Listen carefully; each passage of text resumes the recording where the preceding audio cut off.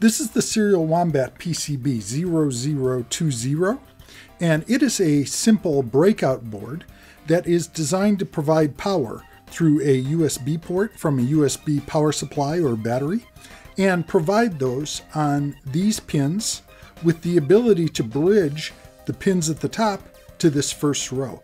And what this means is that this board is very good at providing power to other things and also as a convenient breakout for servos.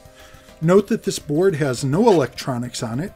It is designed to simply be a physical connector, and so that your serial Wombat 18AB chip or your Arduino or Raspberry Pi can be used to control servos through this board with a separate power supply.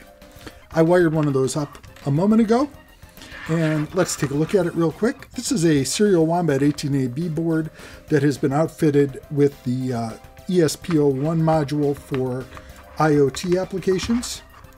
We have one of the PCB-0020 USB power breakout boards and a couple of standard SG90 servos. We're going to take and hook up a power supply battery to that.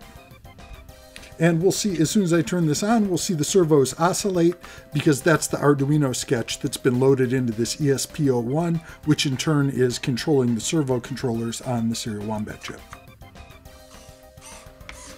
And that's about it. As you can see, the wiring is very nice and neat. The servos plug in nicely, and then the control lines are coming to the servos through this breakout board from the serial Wombat chip that's on this PCB.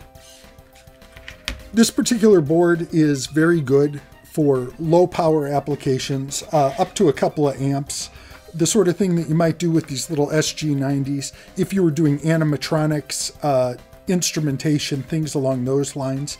If you're going to look for a breakout board for beefier applications such as RC electronics or servos that are used in robotics, then I would look at the other serial Wombat servo breakout board that includes tie downs to go to a stronger power supply that also gives you the ability to drive 6 volts or higher, as opposed to this board, which since it uses USB is pretty much fixed at 5.